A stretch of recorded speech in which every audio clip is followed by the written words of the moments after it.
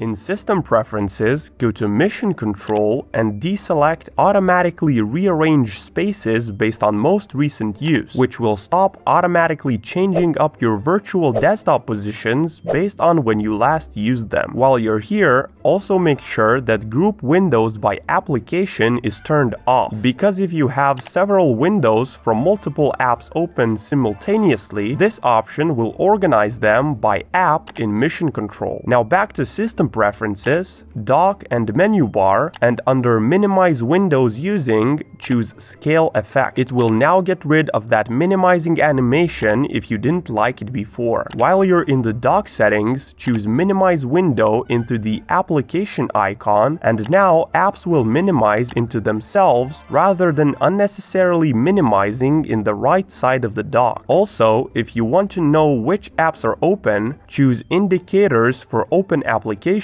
and you will see a tiny dot in the dock which will indicate that that app is currently open. Then make sure that Recent Application setting in the dock is turned off, which will declutter your dock from showing recently used apps. Now, when in Safari, select Preferences, go to the Privacy tab and make sure Prevent Cross-Site Tracking is turned on so websites stop continuing to track you when you exit them. Then come back to the home page, click the menu icon at the bottom, and make sure all of these are turned off, and you'll have a nice, distraction-free Safari start page. Now back to System Preferences, go to Security and Privacy, select Privacy, then scroll down and choose Details. Here, deselect System Services from finding out your location. Finally, scroll all the way down in the Privacy tab, select Apple Advertising, and make sure that personalized ads are turned off.